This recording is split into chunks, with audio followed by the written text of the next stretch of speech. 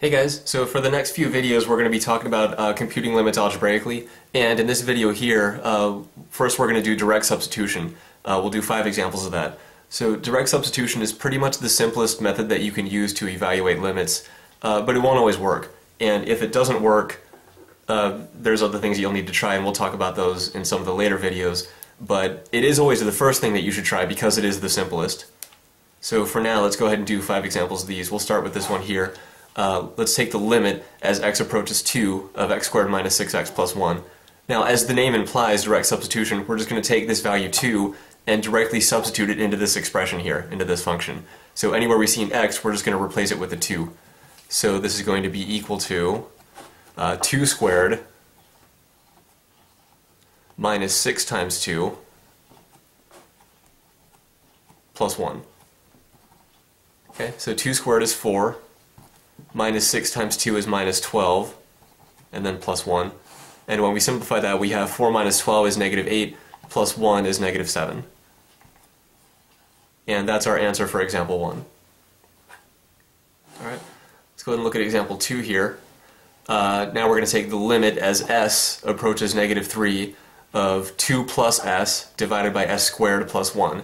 So these parentheses here, they're not really necessary, but they do help make this a little bit easier to read. So it's not a bad idea to have those.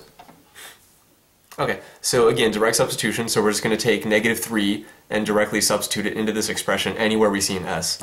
So what we're going to have is 2 plus negative 3 divided by negative 3 squared plus 1. Right, and then when we simplify that, 2 plus negative 3 is really 2 minus 3, which is negative 1. And on the bottom we have negative 3 squared is 9, plus 1 is 10. So this is negative 1/10. We don't really need to rewrite it like this, but it's more common to have the minus sign off of the numerator. But it doesn't really matter. Alright, so that's example 2. So example 3, come up here. Let's take the limit as z approaches 3 from the right of z cubed minus 1 divided by 5 minus z. Right, so here we're taking a one-sided limit, but when we do direct substitution, if we're computing algebraically, it doesn't actually matter. The process is going to be the same. So it is a one-sided limit, but it's just going to be the same kind of process. We're going to take the 3 and just substitute it into here. Anywhere we see a z, we're going to replace it with the 3. So this is going to be equal to 3 cubed minus 1 divided by 5 minus 3. Okay? So 3 cubed, that's 3 times 3 times 3, which is 27. So this is 27 minus 1 divided by 5 minus 3 is 2. So this is 27 minus 1 over 2. 27 minus 1 is 26. 26 divided by 2 is 13. And that's our answer for example 3. Alright? Let's go ahead and get rid of example 1 here, and we'll do examples 4 and 5.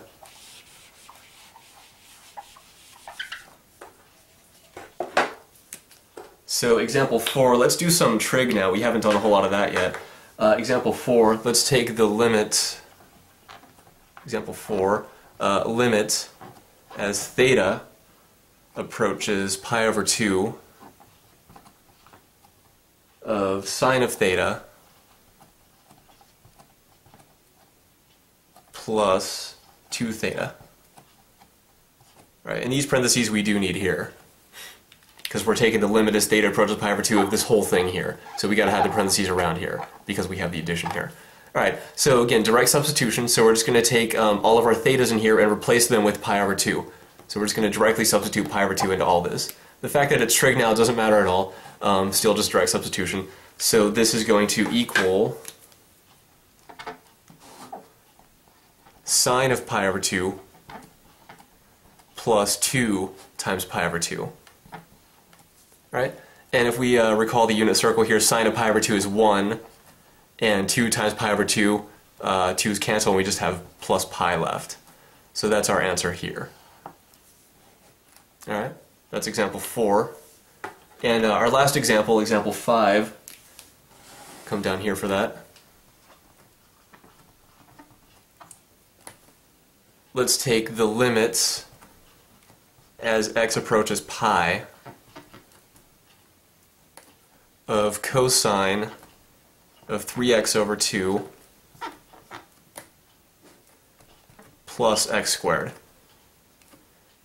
Right? And then we need these square brackets around all of this because we have the addition in here, and we're taking the limit of this entire expression. Okay, so again, direct substitution, so nothing too crazy happening here. We're just going to take pi and then directly substitute that into this expression anywhere we see an x. So what we're going to have is equals cosine of 3 pi over 2 plus pi squared, right? And again, if we think about the unit circle, cosine of 3 pi over 2, that's just 0, right? So what we have is 0 plus pi squared, or in other words, just pi squared. And that's the answer for example 5.